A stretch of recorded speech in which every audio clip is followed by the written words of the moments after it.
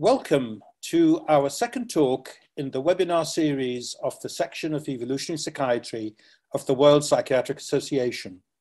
I'm Riyad Abid, Secretary of the section. I'm assisted by Adam Hunt from Zurich, who has organized the technical side and will keep an eye on the chat box. We are enormously privileged to have Professor Robin Dunbar speak at today's event. I'm sure that most of you who have tuned in will be familiar with Professor Dunbar's work, but for those few who aren't, here is an ultra-short introduction. Robin Dunbar is professor at the University of Oxford. He's an evolutionary psychologist, evolutionary anthropologist, and primatologist. He's the author of over 400 scientific articles, author or editor of over 20 academic books, and author of another dozen popular science books. Many of the titles of his books have the term evolution in them, and even more have evolutionary content. He's widely known for his seminal work on the social brain, human encephalisation, and of course the famous Dunbar's number, of which we will hear more about today. Robin has been a supporter of the Evolutionary Psychiatry Special Interest Group at the Royal College of Psychiatrists from its very inception.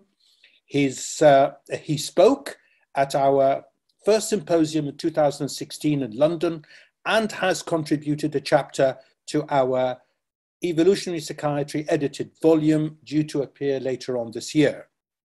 And by contributing to this webinar series, he has also supported the work of the World Psychiatric Association Evolutionary Psychiatry section, and we're enormously grateful to him for that. His latest book, published in 2021, is titled Friends, Understanding the Power of Our Most Important Relationships. And that is also the title of his talk today. So over to you, Robin.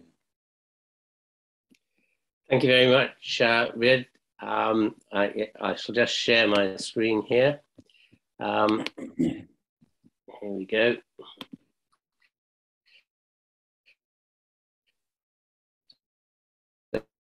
Thanks very much for the invitation to talk. As you mentioned, I'm a great enthusiast for using evolution as a framework for understanding human behavior. So it's wonderful to see evolutionary psychiatry appearing as a force in its own right. But I hope I can add a little bit more in terms of the sort of background science a little bit today. Probably not so much of it is going to be about evolution as such, evolutionary processes, but what I'm talking about really is the outcome of evolutionary processes that give rise to the way we behave and who we are and how we are. So I'm going to make 3 points in this lecture. One is that the human social world is actually very small scale indeed. That the constraints on our social world are partly cognitive, but also partly time. And thirdly, that social bonding is based on a dual process mechanism that's underpinned by the endorphin system, with a little help from some other neuroendocrines, particularly dopamine, but the endorphins are the important one. And this is working in tandem with what's essentially a cognitive and cognitive social process. So it's two separate neural routes essentially at work in the brain, but running in tandem to each other. Okay, so let me try and persuade you just as an opener how important friendships are for you. And I think here's one of the surprises really of the last decade or so, has been the sheer tsunami of epidemiological papers published showing that the single best predictor of your psychological health and well-being, your physical health and well-being, even your likelihood of surviving into the future, your longevity, is best predicted by one factor and one factor alone, and that's the number and quality of close friendships you have. And that everything else, all the things your friendly neighborhood GP usually worries about on your behalf, they're not insignificant, but they kind of fade into the background compared with this single one effect. And here's one of those kind of compilations. This is a meta-analysis of 148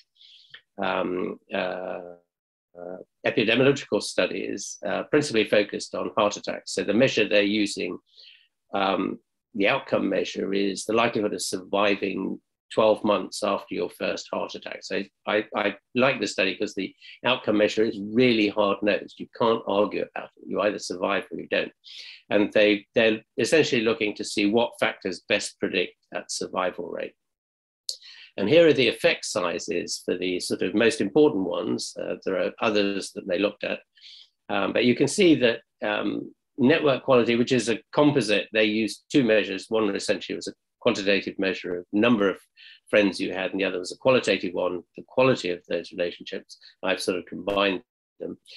That and giving up smoking have much, much stronger effects on your ability to survive that first heart attack than anything else, including how much activity you take, how much of a couch potato you are in effect, how much alcohol you consume, your BMI, and therefore your obesity, the drug treatments you're on, the air you breathe, where you live, the diet you have, how many McDonald's takeaways you have a week, and all these kind of things. So this very strong effect simply from the social network, small-scale social network effects. And these have been picked up in the context of cancer patients, psychiatric patients, psychological conditions, and so on.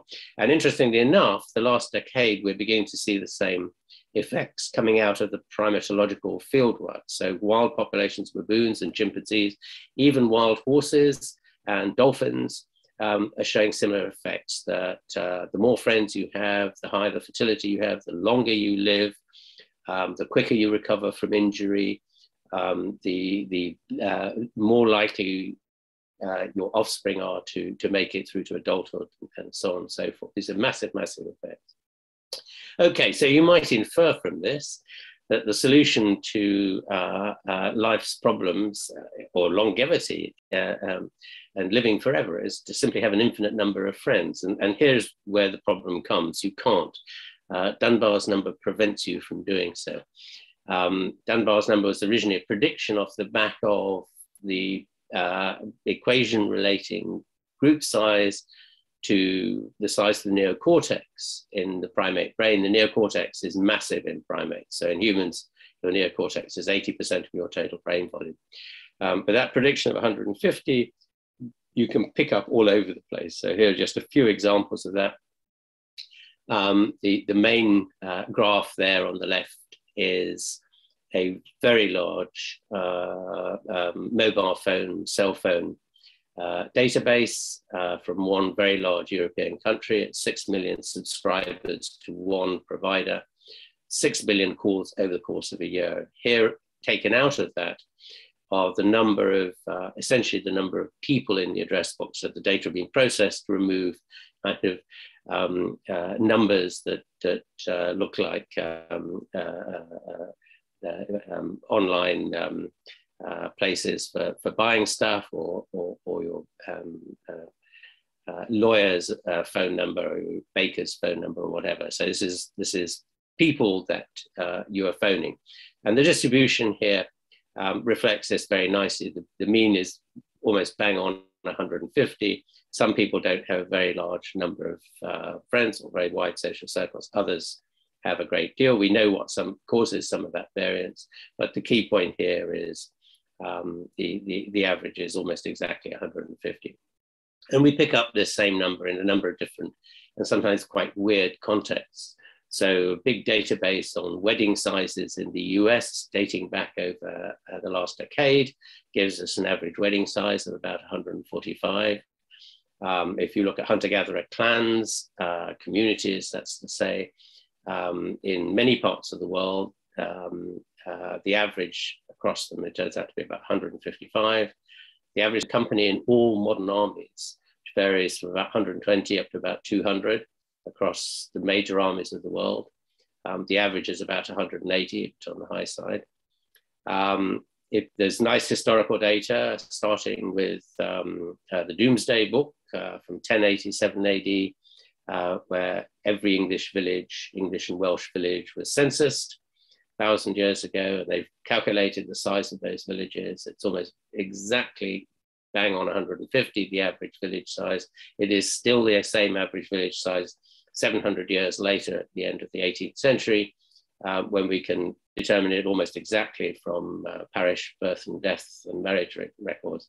And there's some very nice data from the Italian Alps, looking at the size of grazing associations, effectively villages, over an 800-year period. And despite the fact the population is increasing dramatically through that time, up to the middle of the 19th century, the size of grazing associations remains absolutely obdurately stable at about 160 or so. So we see these patterns absolutely everywhere once you know what to look for, as it were. That's not to say that humans don't live in other kinds of groupings, which can be bigger or smaller. I'll come back to that in a bit. But the reason this seems to work in humans, so if you like, the background primate data says that the size of a social group an animal lives in is determined by the size of its neocortex.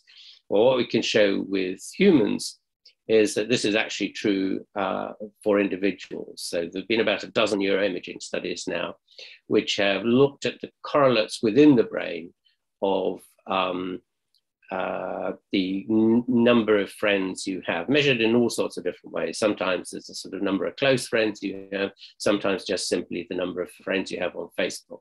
Always the picture is the same, that the number of friends you have, individual differences in friendship circle size, correlates with the volume of two key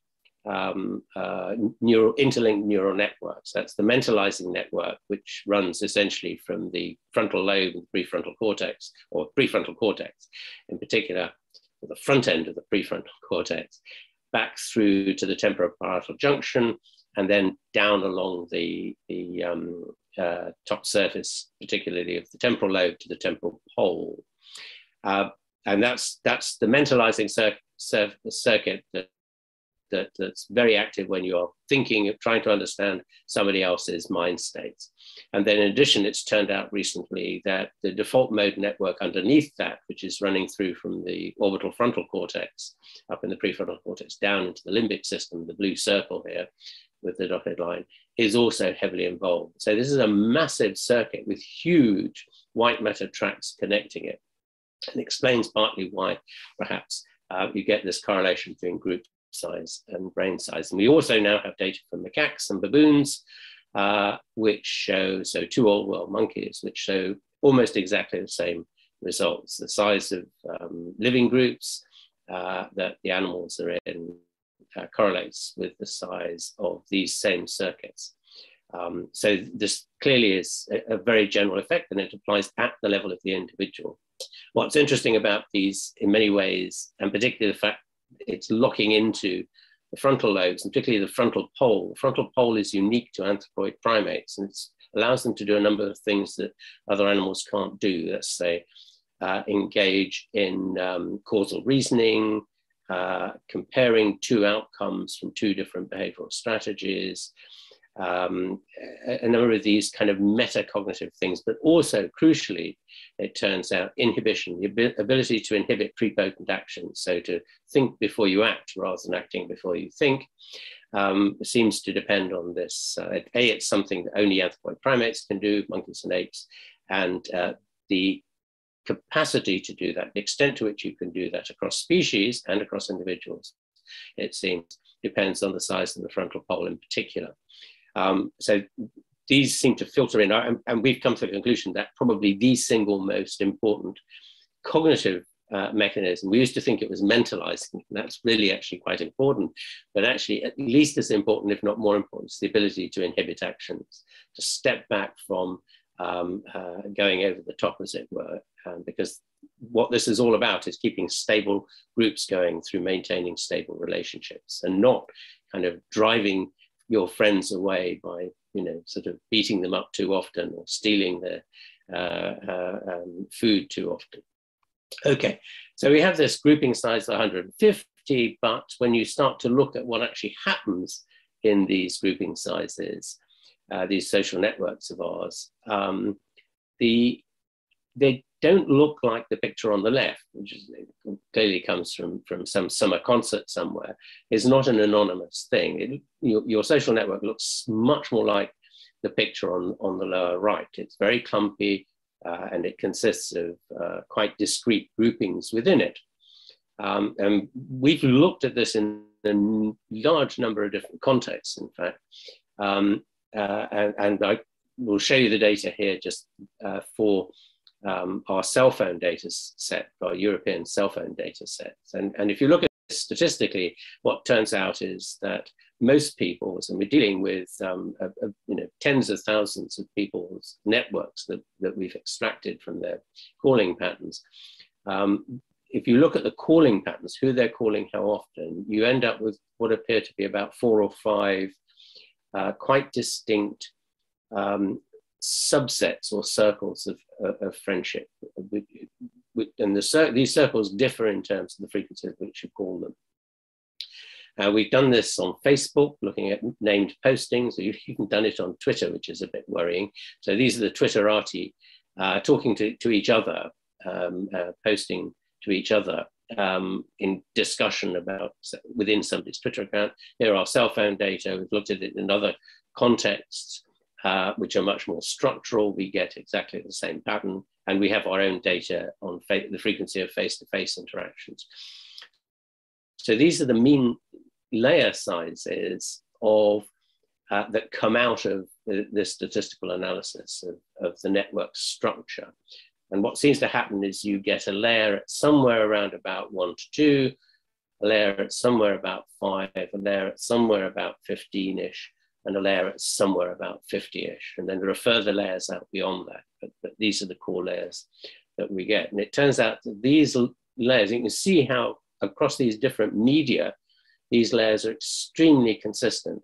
What's interesting is these layers reappear in the structure of organizations, particularly not so much the 1.5 perhaps, which really has to do with very intimate romantic relationships, but the other layers beyond that appear all over the place in the way human groups are organized, human communities are organized, human organizations are organized, and also in the way primate groups are organized. So if you look at the distribution of grouping sizes across the 250 to 300 species of primates, what comes out is the same grouping sizes. There are species that typically have a group size of about 2, 2.5, species that have a group size of about 5, species that have a group size of about 15 to 16, species that have a group size of around about 50. There's nothing after that in primates. No primate has a group size this big.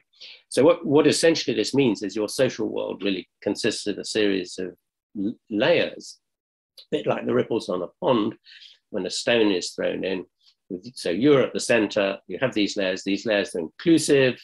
So the layer of 15 includes the 5 within it. It's not an extra 15 people, it's an extra 10 people.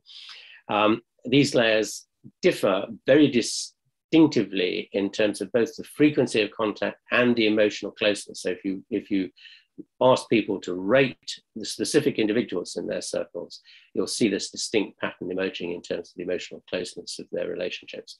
These layers then have this very distinct scaling ratio of about 3. Each layer is 3 times the size of the layer inside it, roughly.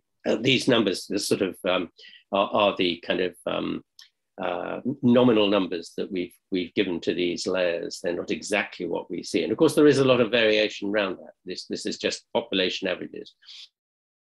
But you can see the red line at 150, that demarcates our substantive social world. These are the people you have meaningful relationships with, relationships that have history. And they're very distinctive in the sense that you will help people in these layers out. If they ask you, you won't think about it, but out beyond that 150, beyond the red line, if somebody asks you to do them a favor, you're much more likely to weigh it up and ask for payment up front, or at least a promise of repayment in the future. But we can detect these 2 further layers out there, one at 500, one at 1500, 1 at 500, here are the names we attach to these layers effectively in terms of friendship kinds. The layer of 500 is really acquaintances. Essentially, a lot of the people you work with would be there. You know them quite well. You'll go out and have a beer with them, a meal with them, but you wouldn't invite them home to your house. Almost certainly not. People in 150 are what I sometimes call your kind of wedding, bar mitzvah, and funeral network. They will turn up on those once in a lifetime big occasions to celebrate with you. In this case, people in the acquaintances layers will not. The 1500 layer seems to correspond to people whose faces we can put names to. And then we now know that the layer that runs out to about 5,000, so it's maintaining the sequence. And that appears to be the number of faces, and that was figured out by some psychophysicists, vision physicists, not by us. And they didn't realize they were doing it. When I found the paper, I went, oh, perfect. It's the number of faces you can tell whether you've seen them before or not. So you can distinguish between strangers and people you know. That inner layer of 5 are what we call the shoulders to cry on friends. That seems to be the critical one for giving us these physical and psychological health and well-being benefits. The other layers seem to correspond to different kinds of benefits that are, if you like, more diffuse and more social rather than personal, but we can attach specific kinds of benefits to some of these layers. So that's what your social world looked like. Interestingly, if any of you have been in the military, you are looking at the structure of military units. All modern armies since for the last 300, 200 years, certainly 200 years, had this structure, sections of 5, specialist groups of 5, let's say special boat service and special air service, operating units are 5 in the British Army, or 4 to 5, Green Berets and Navy SEALs the same in America. A section of 5, a platoon of roundabout up to about 50, a company of 150, a battalion of 500, a regiment of 1,500, a division of 5,000, and so on. They keep that ratio of 3 going.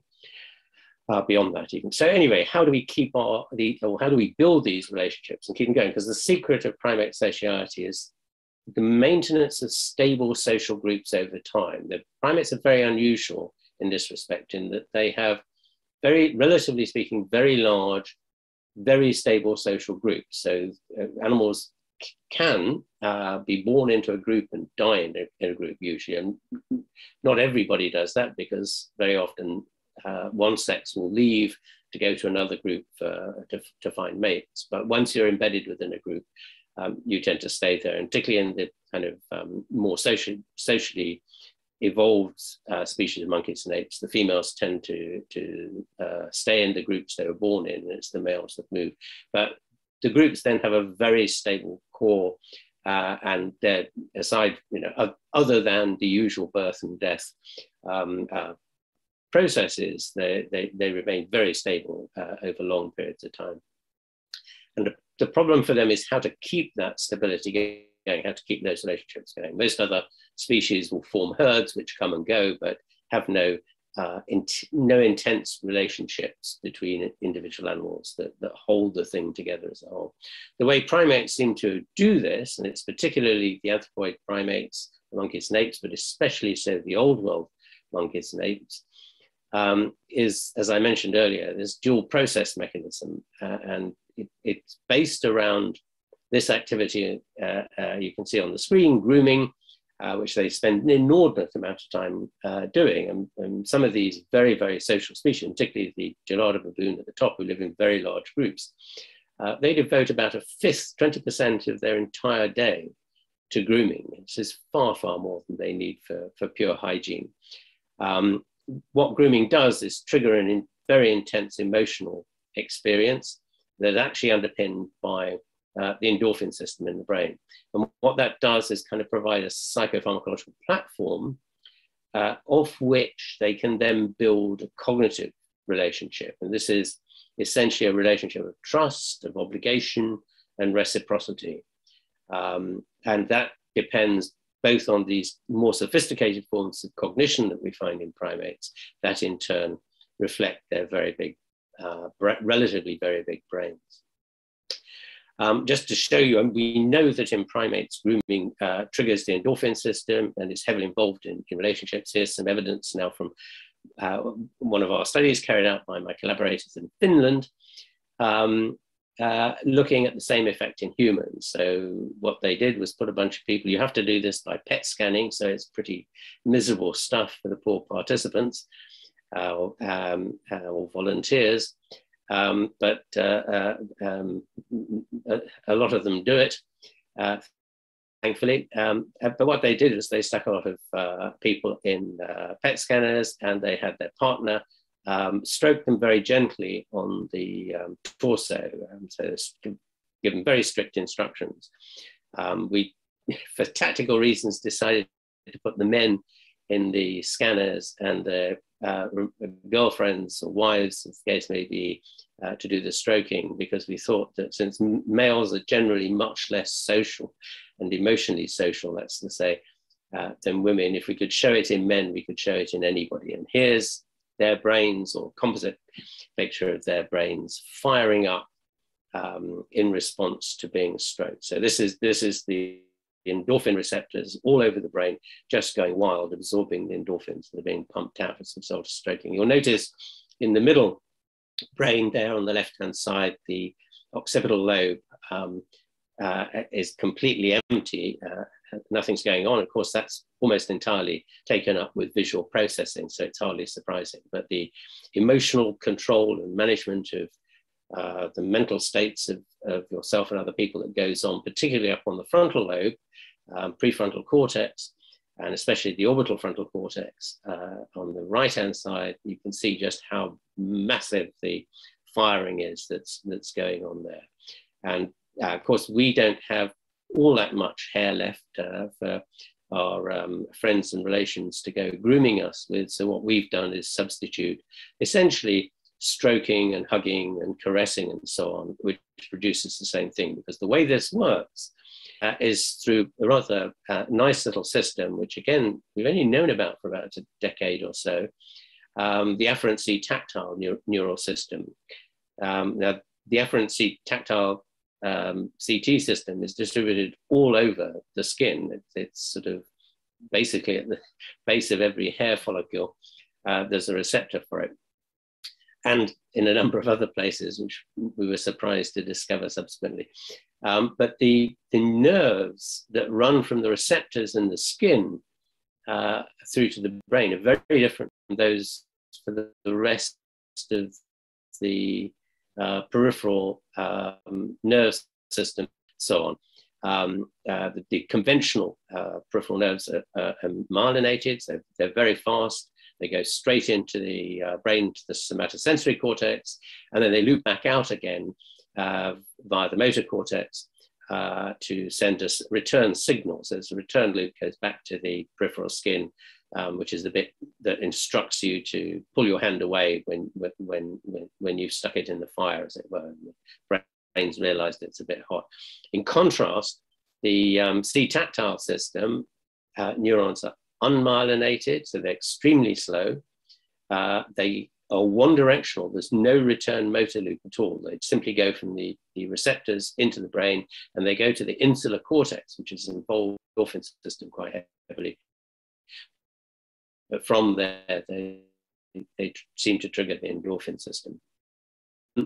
Slow stroking, about 3 centimeters per second. The speed is very specific. A lower speed than 3 centimeters per second, or a faster speed, the system doesn't respond at all. It only responds at what is actually turns out to be the speed of hand movements across the skin when you're grooming. And it seems to be the deformation of the skin that occurs during grooming and during stroking and so on that actually sets these neurons off and triggers the endorphin system. Just to give you a sense of how, well, I probably don't need to tell this audience how important these things are in life, but here's a composite from a number of our studies we've done on where people are allowed to touch each other. So these are surveys from Finland, Russia, Britain, France, Italy, and Japan, asking people, think of a specific person. It may be your partner, it may be your best friend, it may be a parent, It may be a cousin, think of a specific cousin. It may be an acquaintance. It may be a stranger.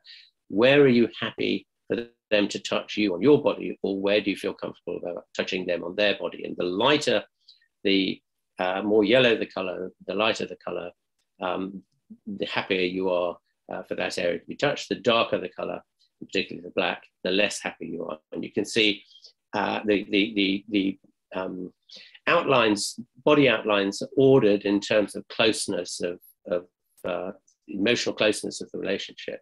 And you can see that your closer relationships, you're pretty much happy for a lot of physical contact with them. But once you get out beyond about cousins, and particularly out to strangers, it's very limited indeed. And with strangers, it's pretty much limited to handshakes, really, sort of offering them a token physical contact that's as quite removed as almost as far as possible from the rest of your body. And these effects are pretty much the same all over Europe. We don't find a big difference between, or the different, let's say the differences between the sort of uptight, non-tactile British and the hugely tactile and effusive Italians is really quite small. It's quite modest indeed. In fact, actually, the Finns turned out to be the most touchy-feely population in Europe, surprisingly. But the same patterns there in Japan. It seems to be pretty much rise above cultural differences, as it were. So that's sort of pretty important, we think, in terms of the amount of physical stimulation of the endorphin system that goes on. Interestingly, the limit seems to be out about cousins, which would take you out to this 50 layer, which is the upper limit of grooming that you find in primates. There's been a lot of excitement over the years about a variety of neuropeptides and neuroendocrines in the brain as being sort of the magic mystery tour of for the social world, as it were, oxytocin being perhaps the most overworked one of these. So the obvious question is, well, what's oxytocin doing in there? It's what everybody believes to be the magic social hormone, the trust hormone, et cetera, et cetera, et cetera. Why am I focusing on beta endorphins in particular, or the endorphin family in particular? Well, it struck us very early on that one of the problems with a lot of this research on social neuroendocrines is that nobody ever controls for the other one. So there's a huge amount of work on oxytocin, which involves hugging and other kinds of physical contact. You think, well, all you may be doing is triggering the endorphin system, but you're assuming that it's doing something in the oxytocin system. But secondly, what really did frustrate us, I think more than anything else, was the fact that what was regarded as being social, the social world that we're looking at, was very, very narrow-minded. It was focused on dyadic relationships, you and your best friend or you and your romantic partner. Yet one can recognize three completely different domains, if you like, of the social world in terms of the disposition to be social, the close dyadic relationships that you have, romantic relationships, but then these are embedded in this wider social network of your little local network or community. So we actually ran a very large-scale genetic study with about 1,000 people who had their DNA assayed for the genes for the receptors of these 6 major social neuro endocrines and peptides using a number of different scales. And the picture that comes out of this looks like something like this. So yes, oxytocin does appear in the context of dyadic relationships. That's sort of quite a strong effect. Although I hate to say the effect is whitewashed quite heavily if you control for endorphins in the same analysis. So it looks like whatever oxytocin is doing, endorphins are actually involved heavily too in dyadic relationships. But the key thing perhaps is these effects that beta endorphin and dopamine, which is often works in tandem with the endorphin system, have in terms of running the whole system. But some suggestion perhaps that the endorphins are very much stronger in kind of social disposition, and perhaps dyadic relationships, and the dopamine system running to network sizes. But this is sort of part and parcel of the reason we really are interested in the endorphin system. The other reason for thinking the endorphin system might be more important is the half-life of oxytocin is absolutely dreadful. You measure it in minutes, whereas the half-life of endorphins is measured in getting close to hours. So it lasts a long time. And the key thing about endorphins is oxytocin seems to work in terms of you either have the right gene or you don't, in which case your pro-sociality, as it were, your attitude, the way you behave to others is accordingly dictated. What's important about the endorphin system is you can trigger that kind of behavior in other people. You can manipulate their endorphin system by stroking them and all these kinds of other things we do to trigger the endorphin system and make them behave much more nicely towards you or feel much more bonded. Looking at the time, I'm going to skip over that. It's just a bit more neuroanatomy. Just some more of our PET scanning neuroimaging data showing that the endorphin receptor densities, particularly up in the orbital frontal cortex, correlate very highly with your attachment style, the classic psychological attachment style, and particularly so on the avoidance dimension of that. But let me go back to the social side of this now, which is really to ask who makes a good friend, how do we make friends? And in the parlance of estate agents or realtors, as the Americans would call them, it's homophily, homophily, homophily. Everything comes down to homophily, and it comes in two different forms. One is endogenous traits and the other is exogenous traits. So your friends tend to resemble you in very, very striking ways. The endogenous traits really, well, as far as we know at the moment anyway, the ones we have evidence for, boil down to a very, very strong gender bias, a strong ethnicity effect, and again, a strong personality effect, but the gender bias is much stronger than the others. These are data from one of our samples of women's social networks. Women's social networks, 75% of women's social networks consist of other women, and only 25% of the other 25% are males, obviously. And we see exactly the same pattern, but in reverse for men. And that 25% of opposite sex tends to be family members rather than friends as such. And this proportion remains absolutely stable across the age range from the age of 5 up to the age of 85. It barely budges an inch. So there's these very strong effects. These we think, particularly the ethnicity effect, we think are actually distance cues. So you're using them initially. They don't necessarily determine your relationships once you get to know people better. The other side of it, the exogenous component, is what we taken to calling the 7 pillars of friendship. These are kind of like a supermarket barcode you have, which defines who you are, and it kind of defines the community you belong to, because essentially it harks back to how and where you were socialized as much as anything else. But because these are cultural, they change through the lifetime, and as you move from one kind of community to another. But they seem to be very robust. They're all equally valued. There is, a three dimension, a 3-pillar friendship. It can be any combination of 3 of those seven dimensions. Doesn't seem to matter. The 7 dimensions are having the same language, or better still, dialect, coming from the same place, which we think is much more about growing up in the same place. So the kinds of ways of the people, as it were, they're more familiar to you. Having the same educational trajectory, and this is sort of just a reflection, I think, of the fact that most of the medical profession's friends are also medics. Most of lawyers' friends are lawyers.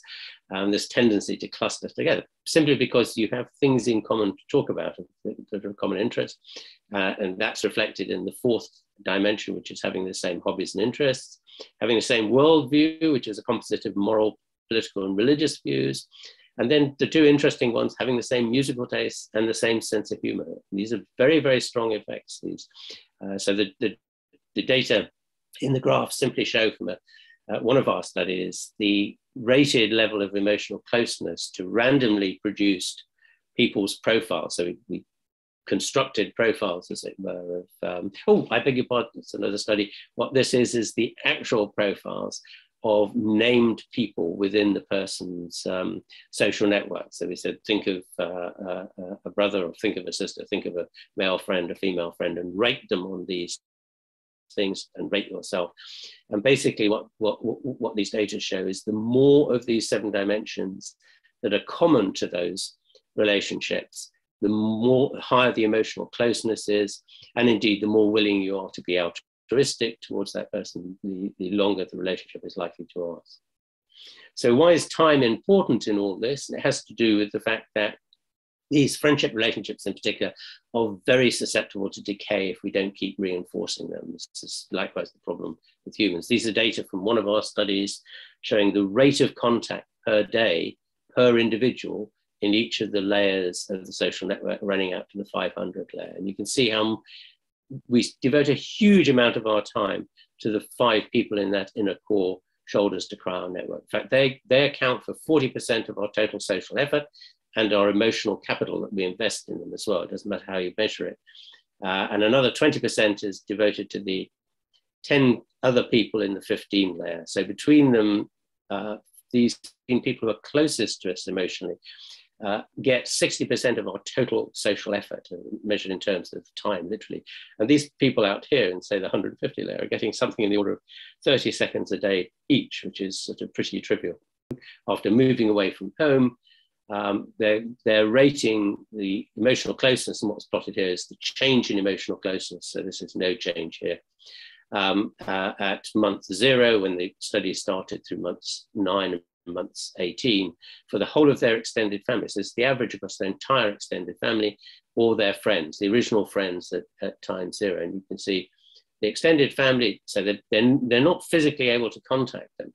Your emotional closeness actually seems to go up. The absence really does make the heart grow fonder. But for friends, that's not true. Friends just quietly, or the relationship decays, and they gradually drift down through the layers, eventually 2 to 3 years of not actually seeing anybody. There's a very striking sex difference, and this is one of the things that came out of a lot of this work, is how different the social world of men and women actually is. But just to reflect one aspect of that, this is that same group of people moving away from home. So it's asking them about the change in emotional closeness. Again, here's 0 and 0 up there.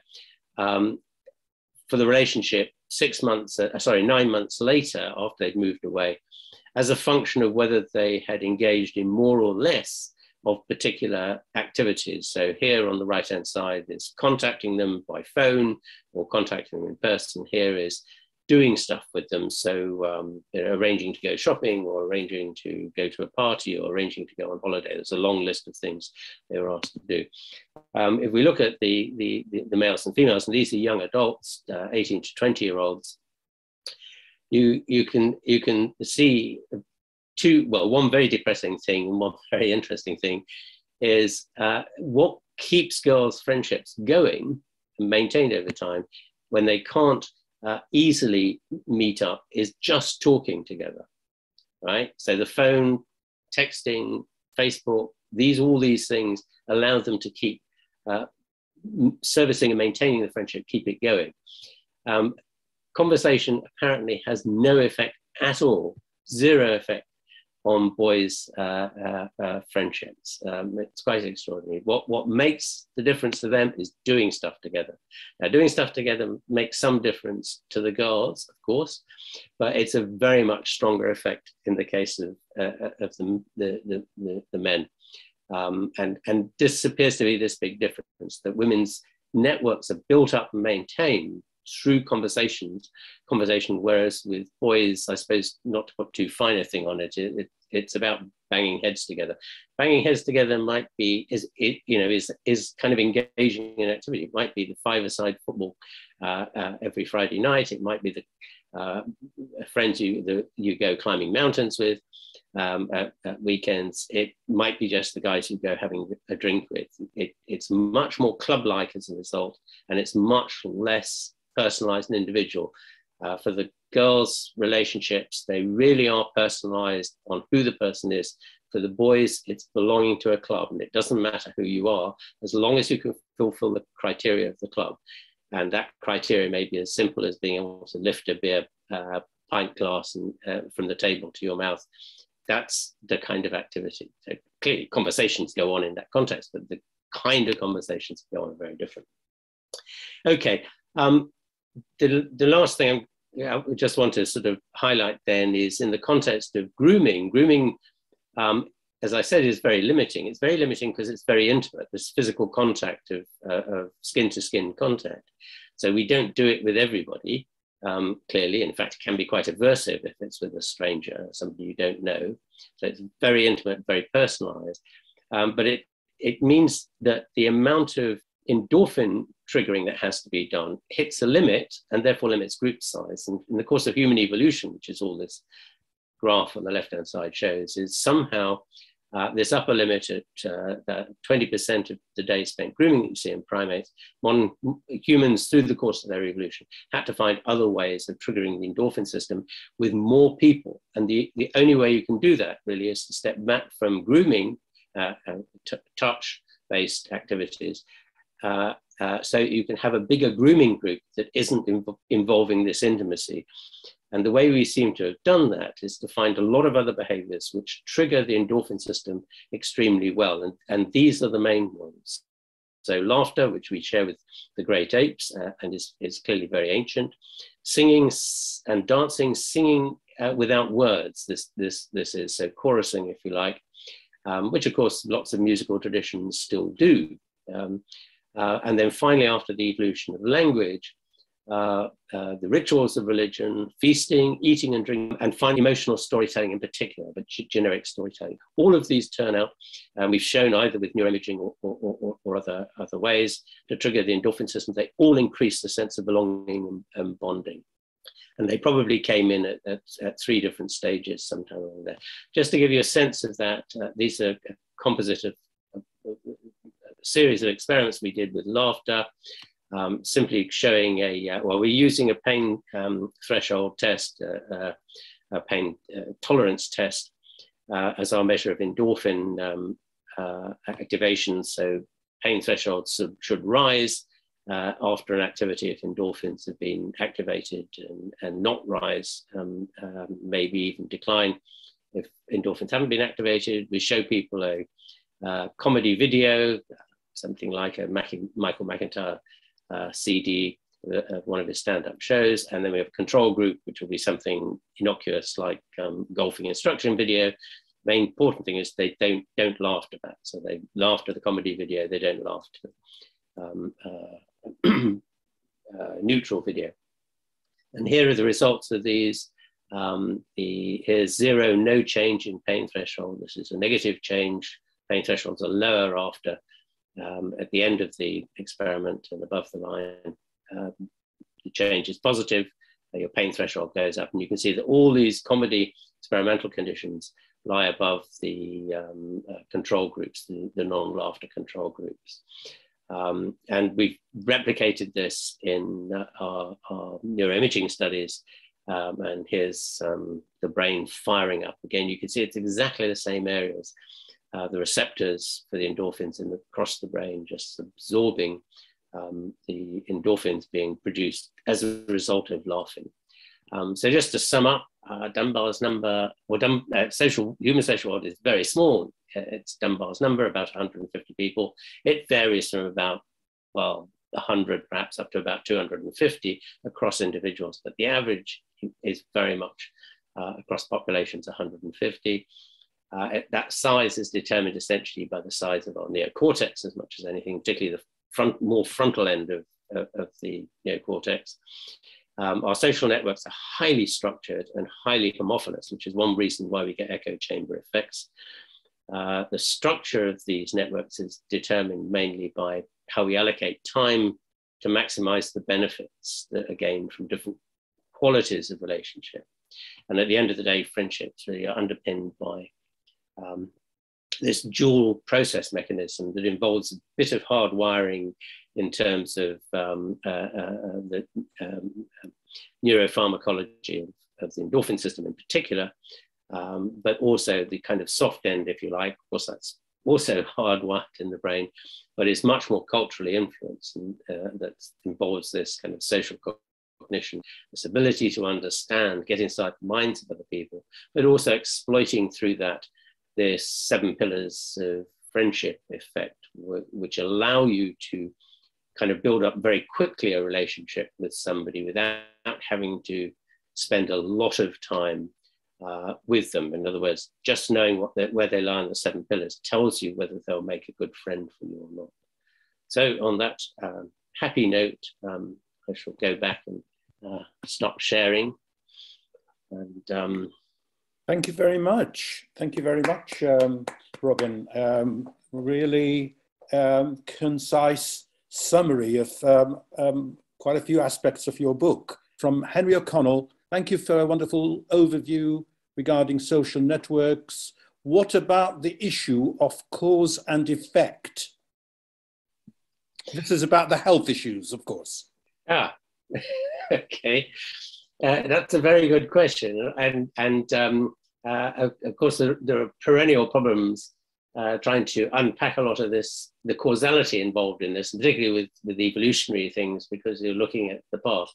I think the health effects of, well, I will retreat to the defense, which is generally known as blame the other person, and say that all these health effects are, they're basically correlational studies, I think, in the end, in the sense that they're epidemiological studies that have been done.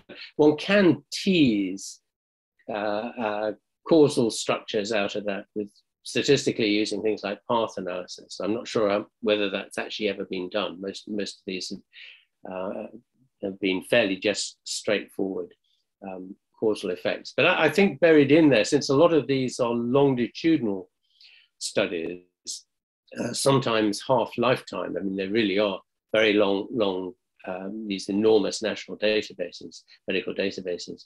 I think it's very hard to get away from the conclusion that these effects that they're picking up are directly causal, because you can see them going on. I mean, we can pick up some in other areas. I have to say, in the kind of physical health end, people have done experiments with things like responses of the immune system to flu injections, for example, or those kind of interventions, and shown that people who have larger social circles are producing fewer immune system responses to challenges that they're being put under, sort of inflammatory type challenges. So their whole immune system seems to be coping much better with those kind of challenges. So I think the kind of, there is a sort of hovering in the background, quite a reasonable experimental literature, but it's focused entirely on those kind of small scale things. The larger scale things, I guess we will never get an experiment from, because you don't want to sort of partition your world into 2 groups of people, some of whom have no friends and some of whom have 5, and then wait to see how early they die. You'd not be getting that through an ethics committee, I can tell you. Oh, you're muted.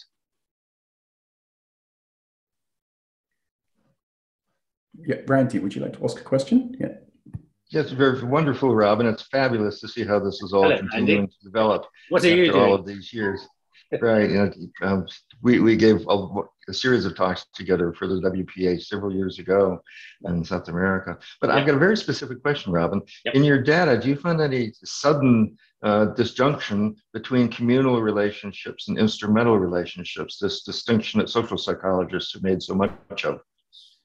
Do you want to elaborate, obviously for the benefit of the audience rather than me, what the difference between communal and instrumental And you have an instrumental relationship with your baker and your auto mechanic, okay, right. and in a communal relationship, you don't expect to get back all of your investments. It's an emotional, loving commitment. Yes, I mean, I think that we are really concerned with those kind of communal relationships here. That by and large, those kind of instrumental relationships are ones that you have with people in your 500 layer and beyond. Right, that's what sort of defines the quality of those relationships, and they're basically trading relationships. I suppose a lot of what we've done has been triggered by irritation at a view of the social world in a lot of the science, even the psychological science in this area, that's been driven by an economist view. Life is about trading. And, you know, I do a favor for you and you do a favor for me. And it seemed to us this completely missed the point of primates' sociality, and they're actually protection from environmental insults, as you might say. So things like protection from predation and things. They're not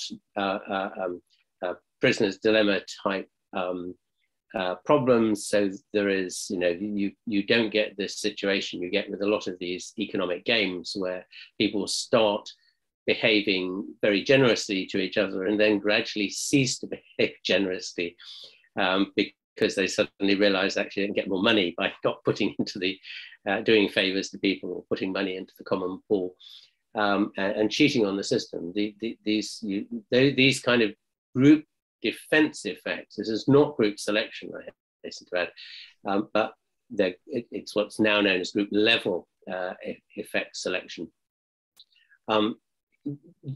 You have no, you know, you're either in the system or you're not. It's not a matter of putting money in. Everybody's sharing the costs equally. So to do that, what seems to happen with primates is this building of these very intense relationships, which make you committed to the other individual. You're not going to abandon them the first time a predator turns up. You'll sort of look out for their interests. And of course, it causes them, if you look at the behavior of these kinds of species, they're constantly checking on each other to make sure they don't lose sight of each other, much as we might do in a social context with our close relationships, as it were. So I think that social world is very, very different. I mean, to the kind of instrumental world you referred to, which is the economist's view of the world. The world is about trading relationships. Thank you very much, Robin. With a chat question, it's from Miriam Razmadza, and it says, thank you for an interesting talk. Can you specify if there's any difference between childhood friends and friends acquired later in life regarding differences, girls and boys, and talking club-like friendships? Thanks. Okay. Yes. I mean, there is a big. I mean, I showed you some evidence that relationships decay naturally with time if you don't reinforce them. That's the gesture. Hidden behind that is a very small group of people in your social network who can be very persistent. Well, actually, it's not so small, because you might have noticed it in one of the graphs, this distinction between family and friends. So what we find certainly in our European or Euro-American data, let's say, very consistently is family and friends are treated very differently. And those kind of relationships behave very differently. In other words, family don't need so much investment. The fact that you are a member of the family holds you in place, because a family is a very densely interconnected network. So, and there are people who make sure you know how Auntie Jemima is getting on, and how Uncle Pete's new grandson is doing, and all these kinds of information flow through the network that keeps you looped into the system. And that seems not in general to happen with friends. Friendship networks are very small, and your friendship half of your network tends to consist of a lot of small subgroups who never interact, whereas the family network is one large component. In small-scale traditional societies, all your network of 150 people would be related to you. They're all family, extended family, and in-laws in some way. In kind of the modern industrial domain. We find, at least in our British and European samples, that the family and friends split is 50-50. And everybody else kind of lies somewhere in between, I guess. But over a period in that European cell phone data set, and we find that only 10% of people move out of or into that inner layer in a 3-year period. So the rate of turnover is very low, whereas the rate of turnover beyond that's very high. In our 18 to 20-year-old sample, 40% of friends change position in the course of a year. A very, very high turnover. Now, that inner circle of 5 typically consists of 2 close family members. They're going to be stable anyway, and 2 friends. So those are very special relationships, and they are very, very stable, but they are exceptional, and they're particularly exceptional. The big difference between men and women is we picked up in Facebook profile pictures. If you look at profile pictures, aside and ignore all the things like motorbikes and sneakers, which appear as profile pictures, astonishingly, in very large numbers. What you tend to find is if there's only 2 people in it, it's probably a female person's Facebook page. And the likelihood is, if it's the same age person, it'll either be a boyfriend or a female best friend, a best friend forever, that 50-50 split.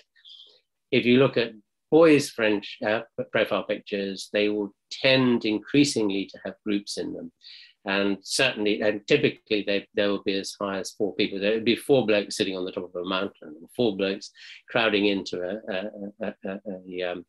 a soccer 5-a-side goal, or an ice hockey goal, or something like that, or 4 blokes sitting around a table with beer glasses on the thing, that kind of thing. They have this sort of clubby relationship, and it leads to this much less intense kind of friendship. So what seems to happen then is, if friends move apart, girls and women will be on Facebook and email and maybe phones, trying to keep the relationship going with that particular friend, particularly if it's that best friend forever. Whereas with boys, because their friendships are much more casual somehow, they'll kind of, well, too bad, Jim's moved away. Well, Pete will do. We'll just slot him into Jim's position in the network. I mean, that we actually do. We have a signature, a very clear signature, which is rather like a fingerprint, social fingerprint, in the way we distribute our social time to the friends in our network, friends and family in our network. And that is extremely robust over time. It doesn't change. And when we chuck somebody out in the same slot that's being vacated, it's a remarkable thing. It's just like a social fingerprint, really. So, the kind of expectation of it. We've been very, very struck by the difference, intimate level, in the sort of social worlds that the 2 sexes really well, we have a lot more questions, but I'm very conscious of the time. But and we had many, many thank yous and a lot of appreciation. But we can't let you go before asking you a pandemic-related question. With all the lockdowns that have occurred, and and the social isolation and the loneliness, what do you predict? What kind of health problems do you, whether it's psychological or physical, do you predict with this unprecedented social experiment that has taken place? Yes. Well, it is the second experiment, remember, because we did it once 100 years ago. So, and everybody's forgotten what the results were. And I think they've forgotten what the results were simply because there were no consequences in the long run. That kind of in the broad picture, we are so driven to be social. As soon as we've been let out of school again, we're just going to go back as fast as we can to renew our relationships. They will have changed. There will be changes because you will sort of kind of reevaluate your particular relationships. Somebody who hasn't contacted you, you kind of might go, well, maybe I won't call them up and go go for a meal with them again, and we'll wait and see what they do. So I think there will be churn and turnover, but basically things will be fine, except for possibly two groups. One is post 65, because what you find in social networks is post 65s, well, if you look at people's networks across the lifespan, and this has kind of been done cross-sectionally, but the pattern is very clear. It starts small, it increases through childhood and teenagehood, reaches a sort of plateau in the sort of mid-20s at around 150, stabilizes through to about 60, 65, and then starts inexorably to decline. What's happened is people are losing the outer circle. And one of the knock-on consequences of that inevitably is higher psychological and physical ill health. Now, if people have been locked up or locked down for a year or two, as effectively we have been, for old people, that's already going to start to exacerbate what is already a serious decline, particularly, or in the kind of late teenagers, because I think the late teenagers are so driven to be social, they will just want to get out there and catch up. But it might have an effect earlier in life with younger kids, because what's clearly very important, we see this both in primates and we see it in developmental psychology. In other words, it's all very well having a big computer brain, but you've got to put some software in it. It only comes written in with an operating system, basically. Putting the software in effectively is what you do through childhood and into the teenage years, where you learn and practice and experience different contexts and learn how to handle this incredibly complex adult world. And this goes in parallel with what we now understand with brain development, that it doesn't really settle down, the brain doesn't really settle down to mid-20s. And we've shown with neuroimaging experiments that, you know, sort of prior to about, and this is across the lifespan, up to about the age of 25, people are processing emotional cues in the front part of their brain. Literally, they're cranking it out. You know, what is this person's picture of this person smiling about? You know, what does it mean? Whereas from about 25 onwards, it seems to be automated and put downstairs, and people can process it kind of without having to invest very heavily in conscious cognition. And that's a consequence, we think, probably of this kind of experiential component. So my worry would be child families, which are much more common now than they used to be.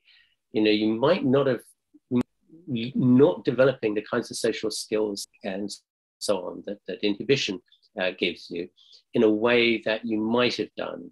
You know, particularly that's obviously school is a particularly important environment for children for learning those kind of things. But if they're having to home teach a lot or home learn a lot, then they're not getting that exposure. And adults are no good. You have to learn it from the other kids in the sandpit, literally in the sandpit of life, as I say, because the big difference there, you can't do it online, because the online social world, you can just switch off or switch somebody off if you don't like them.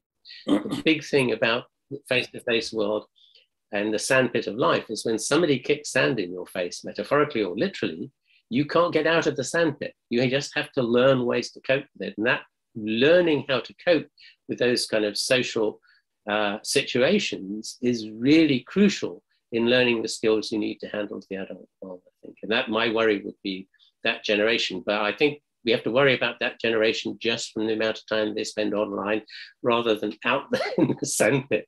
Anyway, I'm not sure we'll see a big blip from the effects of lockdown. So your main concern is the over 65s? I think it's people my age, really. Well, how are you fixed for time? Because we have one hand raised. Shall we go for the last one? One last question. One last question. Paul, unmute yourself and ask your question. I was going to ask that last question. So thank you very much for a wonderful talk. But can you give the question to somebody else? Because I was going to talk about that. So I have checked, and there are no other hands raised. And I think it'll be unfair to. Because there are loads of other questions that remain, but okay. What I would say then is, do you have any thoughts about the the abuses online that are occurring in social media and you know, the numbers of friends? Is this because of anonymity and so on and so forth in these larger groups? What do you think? I mean, yes. I mean, you know, the digital social media, you know, have clearly been a very interesting experiment. But in one sense, they're just an alternative way of being in a social world with meeting new people, maybe, but also, you know, contacting your friends. And this is very clear if you look at Facebook postings, for example, or any other kind of social media postings. The time you spend talking to people who are already your friends in the offline world. But, you know, the difficulty is, I suspect, is that you have an opportunity for social voyeurs to peer in from the outside, which isn't so dramatically present in the real offline world. What I think is very instructive in this context is online romantic scamming. And what I understand from the people who work in this area, it really makes me think that this whole process of building romantic relationships shares many similar properties to the way we form friendships. They're all forms of courtship. We meet somebody, we think they're interesting. Some of them we think might be interesting as romantic partners, but others it's just friends, platonic friends, or, you know, people we go and play football with, or whatever it may be on a Saturday. The processes we go through are very similar to courtship in that respect. Now, essentially what that involves is creating an avatar in your mind of who that person is. You have all these cues that they give you, the things they say, the clothes they wear, whatever it is, how they speak, and all these kind of things. You get a sense of their personality, their background, the social community they come from, whether they'll match you on the 7 pillars, do they like the same kinds of jokes, all these kind of things. So we build this avatar in our mind. But the fortunate thing about the face-to-face world is that from time to time it gets ground truthed because they let you down badly. And this is true then of romantic relationships as it is of friendships. But obviously it's more acute in the context of romantic relationships because it has more serious consequences, because the relationship is built much more on trust in that sense.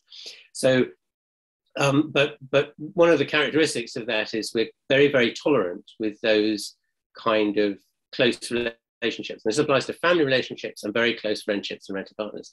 We're extremely tolerant of breaches of trust, small breaches of trust.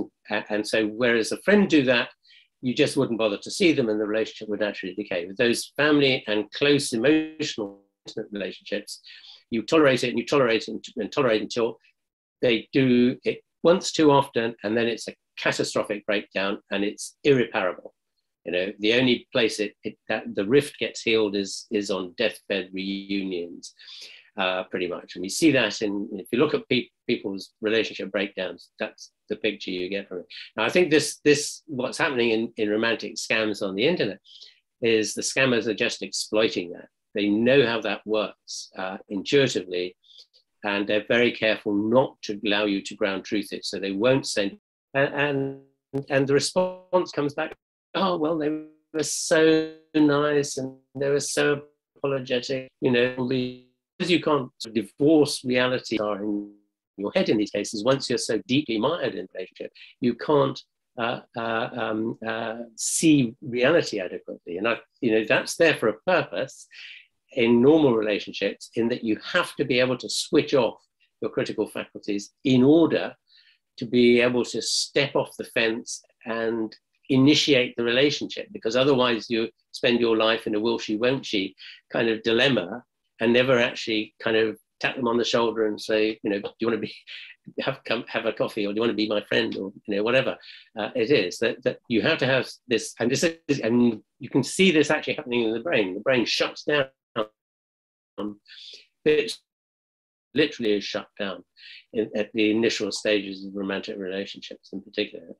And, you know, okay, that gradually fades, no doubt, with time, but it seems to be very important to getting all kinds of relationships going to overcome this initial barrier of fear of rejection, because you don't want to make an opening bid, as it were, and then be turned down flat.